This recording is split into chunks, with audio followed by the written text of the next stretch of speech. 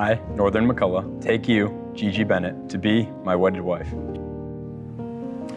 I, Gigi Bennett, take you, Northern McCullough, to be my wedded husband. To have and to hold. From this day forward. For better, for worse. For richer or for poorer. In sickness and in health. Till death us do part. Northern, you may now kiss your bride. So Northern, let me give you a little bit of advice. Gigi has good fashion, so compliment it. She works very hard, appreciate it. She is dedicated, so never forget that. And Gigi has a kind heart, so cherish it. And for you, Gigi, a little bit of advice. Northern, like you, works very hard, appreciate him. He is very protective of you, don't forget that.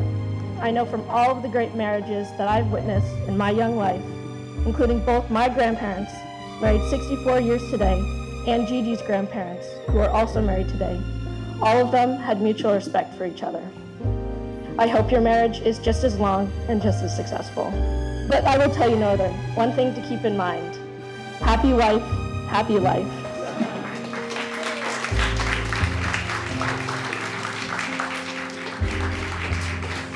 Northern and Gigi work. Them as a couple, if you know them, if you've been watching them as I have, they work. They're there for each other. They love each other. They put each other before themselves. And really, when you come down to marriage, that's what it comes down to. It comes down to love. And love is about the other person. It's not about yourself. They were each other's first boyfriend and girlfriend. That's a really unusual thing. They're a beautiful couple. And they love each other. And they support each other, and they put each other first, not themselves. And I just want to lift you guys up today. You're beautiful people, but you're an even more beautiful couple. So raise your glass again. There we go.